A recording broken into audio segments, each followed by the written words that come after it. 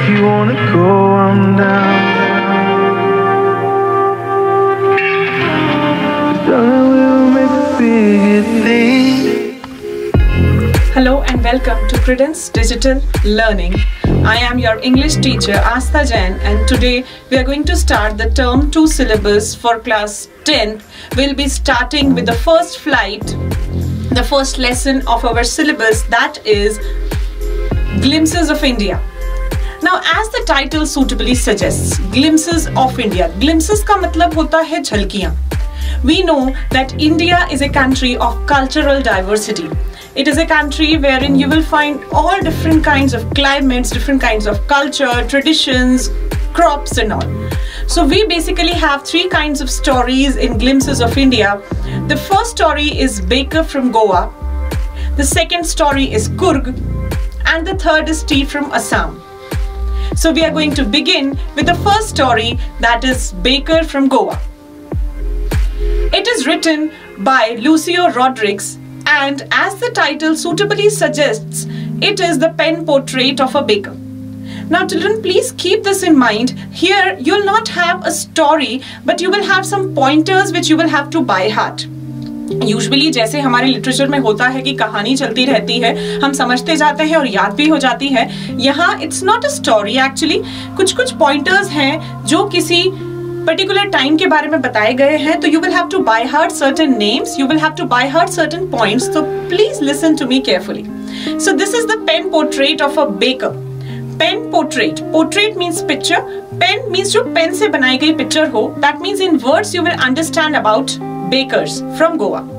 Narrator's elders have always heard and talked of the good old Portuguese days wherein the loaves of bread were very popular. Eaters of loaves have vanished, but the makers are still there. You will still find the mixers, the molders, the furnaces lying, which proves that yes, Goa was a place which was popular for loaves of bread. The thud and jingle was the sound which symbolized a baker's arrival in the morning. The bakers were also called as padders. They were the people who were real gentlemen because they used to wish good morning to the women of the house. Early morning when they used to come, their bamboo sticks used to make noises and children used to know that the bakers have come. Loaves of bread were bought by the paskin and the baskin of the house, who were the maid servants. Then what about children? क्या children loaves नहीं खरीदते थे? अरे children को तो bread bangles पसंद थे ना, क्योंकि वो मीठे हुआ करते थे. तो the children longed for bread bangles. The baker were the friend, the companion and the guide for the people, and they were real gentlemen of the time. The marriage gifts of those days were meaningless without bowl, B-O-L, bowl. What is this bowl? It's a kind of a sweet bread. Even during the engagements, the women of the house were expected to prepare sandwiches. The cakes and bolinas were a must for all the festivals and Christmas. So shows that bread and the loaves of bread had a lot of importance in good old Portuguese days. Now about the dressing of the bakers. The bakers used to wear kabai. Kabai was a long frock which was down the knees. And the bakers of the narrator's childhood days used to wear dress that was longer than the shirt and the trousers, but then shorter than the shirt and the pants. So they had a peculiar dressing also.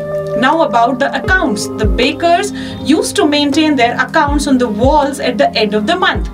Obviously, जो भी account है, जो भी financial statement है, वो तो month के and में ही होगा ना, क्योंकि एंड में ही वो समझेंगे कि किस घर में उन्होंने कितनी ब्रेड्स दी हैं.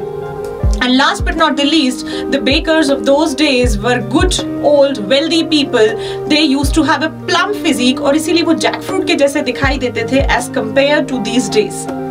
तो बेकर फ्रॉम गोवा में हमने पढ़ा कि कैसे गुड ओल्ड पोर्चुगीज डेज में बेकर न कि एक प्रोफेशन होता था, लेकिन एक फ्रेंड, कंपेनियन, गाइड होता था. The baker used to have a jackfruit like appearance. कैसे वो जेंटलमैन होते थे और कैसे उस समय में bread, sweet breads, cakes, बोलिनास, balls were so popular. Now will be moving to the second story, that is Coorg. So moving on to the second story from the Glimpses of India, that is Coorg. Now here also, as I have told you in the baker from Goa, that we will be having some pointers and you are supposed to by heart those pointers, because children, this is the description of that particular place. This is not in the form of a story. So kindly keep attention to every point that is being spoken. So a beautiful place named as Coorg, which is also called as Kodagu, which is the smallest district of Karnataka. It is located somewhere midway between Mysore and coastal town of Mangalore. The story Coorg is written by Lokesh Abrol, and Coorg is considered as a piece of heaven that is drifted from the kingdom of God, and such is the beauty of Coorg. Coorg is the home to evergreen forests, spices and coffee. The air breathes of invigorating coffee. The people of Coorg are supposed to have two origins. One is Greek and another is Arabic. How Greek? People believe that Alexander's army, while moving, some part of it settled in the south when return became impossible. And the Greek origin is visible in some of the rituals and the marriages and the customs of the people of Coorg. Now what about this Arabic origin? The people of Coorg wear a long coat with embroidered waist belt, which is called as kufiya, which resembles the kufiya which is worn by the Arab people, and that is why some people believe that they have origin from Arabs. So now talking about the people of Coorg. The people of Coorg are generally considered very hospitable.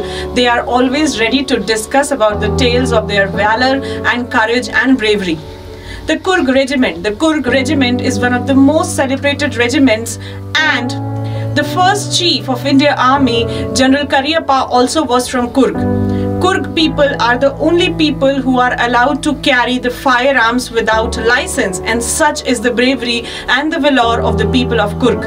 Kaveri river obtains its water from the forests of Coorg, and such is the magnificence of the area of Coorg.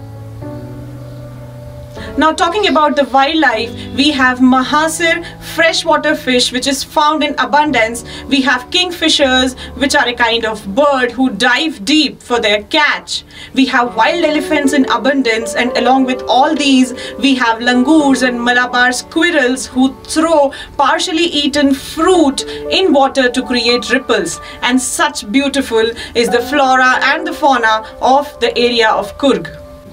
Talking more about the landscape and the natural beauty of the place of Coorg, when you land on the Brahmagiri hills, you get a panoramic view of the misty landscape of Coorg, and such is the beauty of Coorg.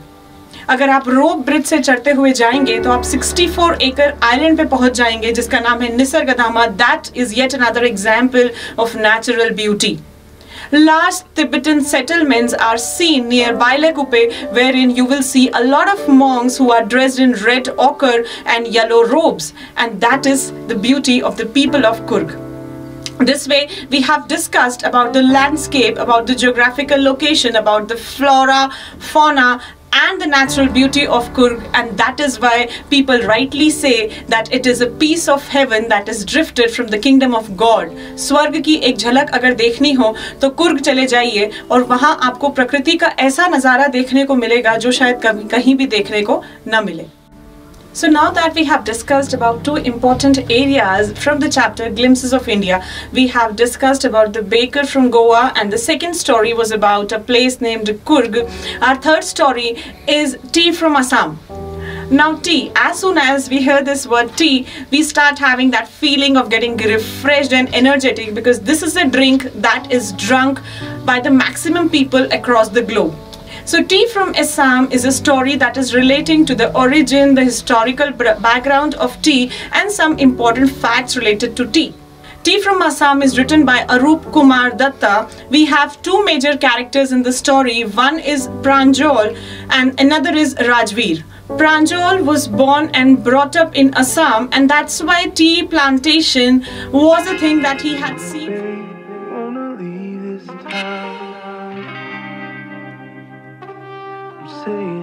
Whatever, if you wanna go, I'm down.